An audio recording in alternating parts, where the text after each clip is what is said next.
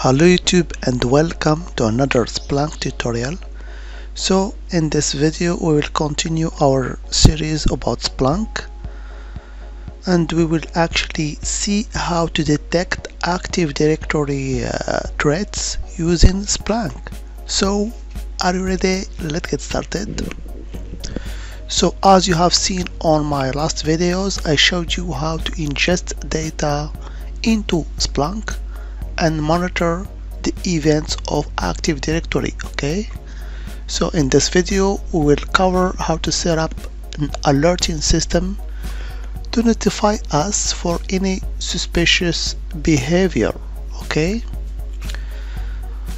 so these threats can be like for example logins, account lockouts, and some actually other things. Okay, so in order to configure that, there are some settings that we have to do both on our domain controller and also on our Splunk server. Okay, so let's begin by our domain controller. Okay, so I will switch here to my domain controller in order to configure actually audits. So in order to see actually logons, we must first enable logon auditing in the policy management. Okay, so here I am on my domain controller, so I have to go actually to tools, then group policy management. So here we go. So let me maximize this window here. Okay, so you can see here that my domain name is actually aminos.local, and here we have the default domain policy. Okay, so we have to make some modification into this default domain policy in order to audit logins. Okay, so I'll right click on this default domain policy and I will edit it. So another window will appear, so let's maximize it also, and from this window we have to go actually to, as you can see here on the left, computer configuration, policies, then actually Windows settings, then after that security settings, and at the bottom of the security settings you can see here we have advanced audit policy configuration. So I'll click on it and we will find audit policies. Okay, and I will click on this audit policies too, and here you can see a lot of what we call sub folders. So I'll choose this one, logon, logoff, in order to edit some subcategories. Okay, so the subcategories that I must actually enable, the first one, audit account lockout. Okay, so I will double click on it and I will configure it. Okay, so here I have to configure the following audit events. So of course I will audit success and also failure. I will apply, then OK. Then also I want to audit logoff, so I will do the same here. I will configure both options, apply, then OK. Also for logon, so all these audit policies will allow us to log actually when user log in or log out or get locked out when he's in his session. Okay, so I'll configure also this one for success and failure, apply, then OK. Then also the last two ones, audit other logon logoff events. Here we go,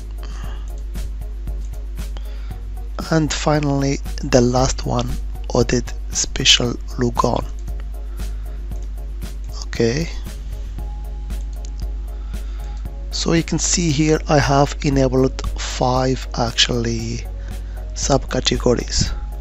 Okay, so now we are done configuring actually our domain controller audit policies. Okay, so now we have also to go to our Splunk interface and configure some settings in order to track these threats. Okay, so I'm finished here with my domain controller. One last thing before I forget, you have also to make sure that to enforce this default domain policy. So here, as you can see, this default domain policy is enforced. So right click on it, and this check beside enforced must be actually checked. Okay, so now I guess we are done with this group policy management. So now let's move on to our interface of Splunk and configure some settings. Okay, so this is the interface of our Splunk enterprise. So I have to log on, sign in actually. Then here we must do some settings. So I have to go to the settings, then data inputs. Okay,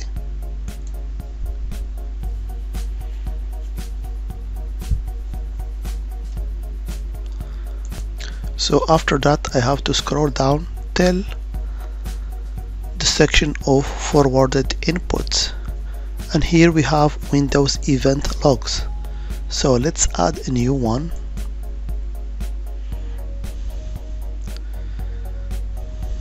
And here, as we have set up a universal forwarder on the domain controller, as you have seen on the last videos, actually here my domain controller hostname shows.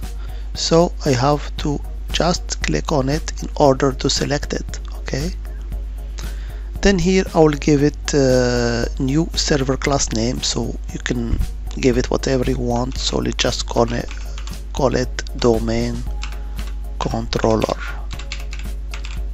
Okay, so here we have chosen the forwarder. I have to go next. So here it tells me it already exists. Let's choose another one. For example, let's just call it DC1 for example. Okay, so let's go next. And here we have to choose the event logs that we want to track. Okay, so I will add them all. Okay, so as you can see, they have been selected now. Then I will go next. For the input settings, here we have to choose the index. So if you remember on the last videos, we have actually dedicated special index for actually our Active Directory domain logs. So this index is actually Active Directory index, as you can see here. So you can choose it, or you can create new one if you want and select it. Okay, then here we have a review of what we have actually done. So the server class name is DC1, the forwarder is actually our domain controller, the collection name is localhost, input type Windows event logs, and index finally is Active Directory index, and I will submit that. So the local event logs input has been created successfully. Okay, so now we can start searching. Okay, so I will just start searching. So as you can see here, it has selected by default the source is Windows event log, and index also is Active Directory index. Okay, so before to proceed with search, I will just try to simulate login to our domain controller and see if it appears here. Okay, so let's move on to actually our domain controller and login with our account. So here let's choose, for example, another user. So I will log on with an account called Amina, and here I will type its password. Okay, so now I have login using this account Amine. So let's try to catch it in our actually Splunk. Okay, so this is our Splunk. So here actually I can add another filter to filter actually just logins.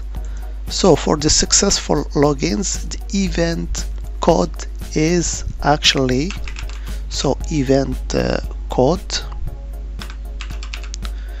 is actually equal to 46 3 or 24. So this event code means successful login. Okay, so let's filter by that. And here I have just chosen the 30-minute window to get just the last login. So this is our event. So you can see here the event code is 4624. So if I click on this show all 70 lines, I can get more information. So you can see here the event code associated with the 4624 is actually here. An account was successfully logged on. So we can track any actually successful log on. Okay, and here we see the different information associated with this event. Okay,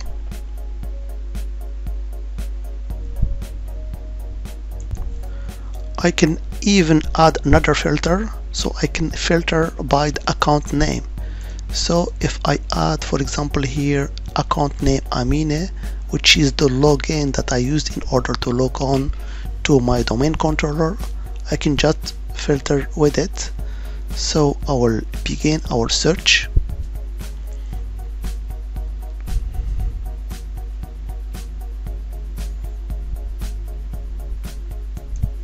And here we go, we get our result. So let's see actually the 70 lines. And here we go, you can see here the account name is Amine, and it corresponds to the event of account was successfully logged on. Okay, I can also filter by another event, which is this time 4634. So this actually event code means that log off actually happens. Okay, so if you want to see all log off events, you can just type this event code here 4634. Okay, so now let's try to catch actually failed password. Okay, so I'll return back to our domain controller and let's enter, for example, 3 false password. Okay, so here let's simulate failed login. Okay, so for example, I will enter just a random password, the first time, the second time, okay, and the third time. Okay, so let's now return back to our Splunk and see if we can catch these failed logon, which actually simulate an attack. Okay, so here for the query I will just use failed password actually. Okay, and I will search for that.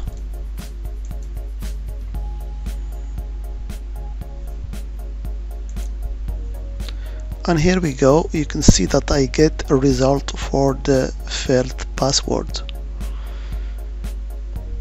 So if I show all 61 lines now, I can see an account failed to log on. Okay, so it's actually a Microsoft Windows Security Audit event.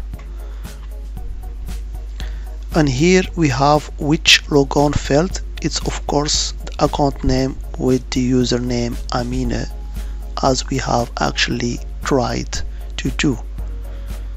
But the beauty of Splunk, we can actually save that as an alert. Okay, so here you can see there is a menu for save as, so I can choose it and I can choose an alert. Okay, and here for the title I can give it whatever I want. For example, let's call it domain controller failed logon. Okay, and for the schedule I will just run it not every week, but I will choose here run on cron schedule. Okay, and the time range will be actually last 5 minutes. So for the last 5 minutes,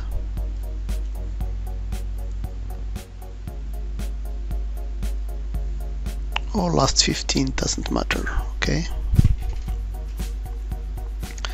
here it expires on 24 hours. So the number of result here will be if greater than, for example, 3 attempts. Okay, I will trigger once and I can suppress triggering for example 10 minutes.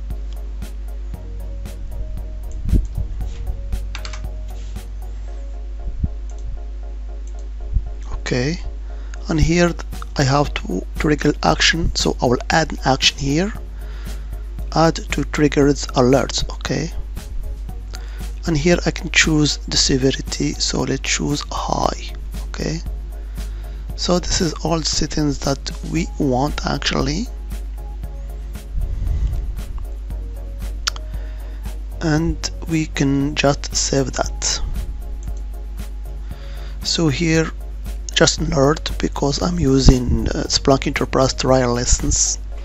Okay, so I can go to additional settings and set the permissions here. So this alert, the owner is admin, the application is search, and display for the owner. Okay,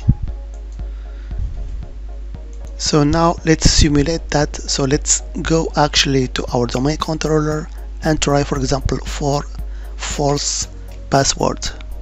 So in order to trigger the alerts, so I'll try just some random password here. So of course hackers use actually some special application like John the Ripper or brute force attack in order to simulate that. And hopefully let's go now to our Splunk and see if we get this alert. So here we have to go to the activity and triggered alerts.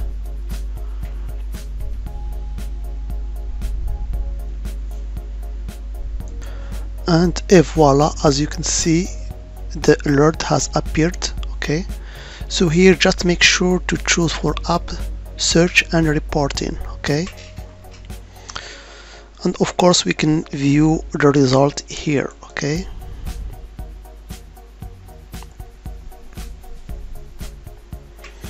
for the failed actually attempts.